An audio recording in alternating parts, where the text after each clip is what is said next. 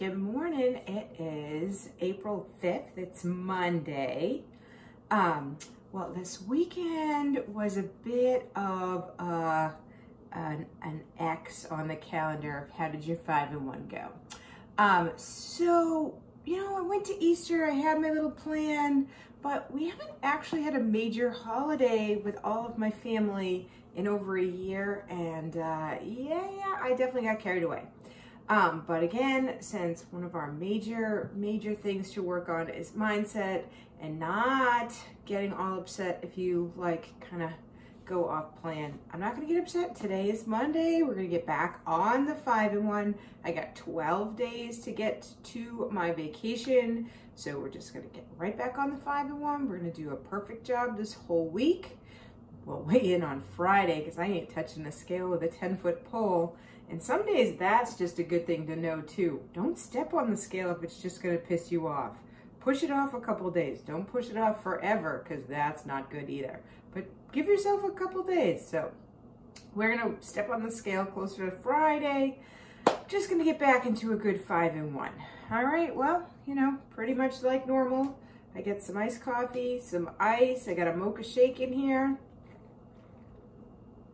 That's how we're gonna start our day. I got our water. I'm gonna run over to school, get things started. And I'll see you at school for fueling 2. All right, we got our movie assigned to our first period. Not quite the way we wanted. We wanted to show it to the kids, but we had some technical difficulties. But luckily, it's a free documentary, so the kids are gonna just watch Nova decoding the weather machine the first hour. I had the tech guys up here. It's all fixed, so we can watch the second hour together. That is exciting. All right, I decided to make a second shake, very similar to the first one. I had some dark roast iced coffee in the fridge at school, mixed it up with the mocha shake. We're gonna have this for fueling 2 today. Hopefully we have an easy time getting back on track after the Easter debacle that we're not gonna beat ourselves up over. So there we go. All right, I'm gonna get some grading done and I will see you for fueling 3. All right, got a bunch of grading done that really needed to happen.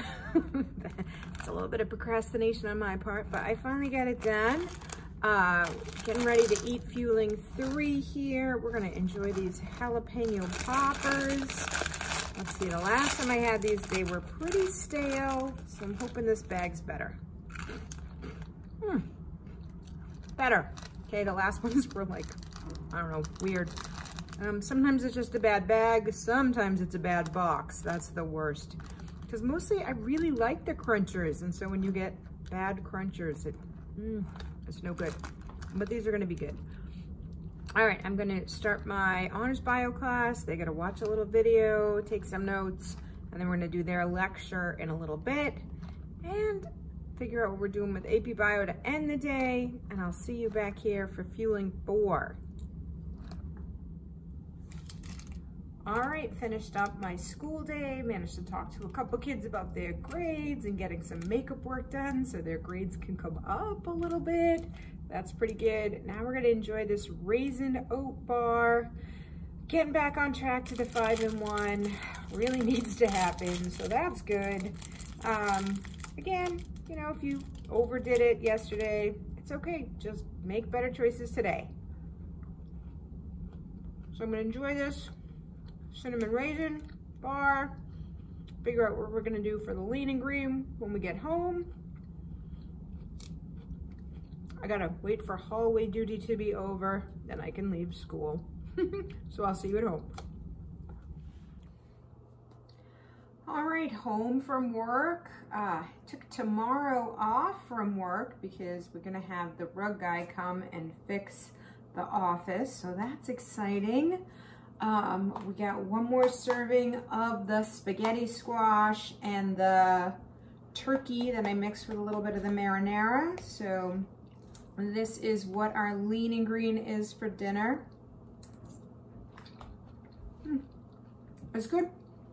It's not as exciting as an Easter feast, but it's more likely to get me into my little summer clothes that I'm gonna wear in about 12 days, so that is good.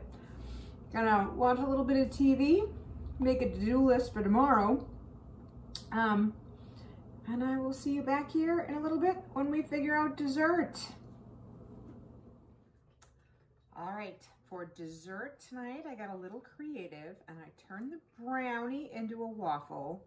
And then I took about a tablespoon of the PB2 with the cocoa and I just barely put enough water to make it like a frosting. So I frosted my waffle. So this is pretty exciting. So this is my pretty exciting, but completely on program waffle plus snack. So one fueling, one snack.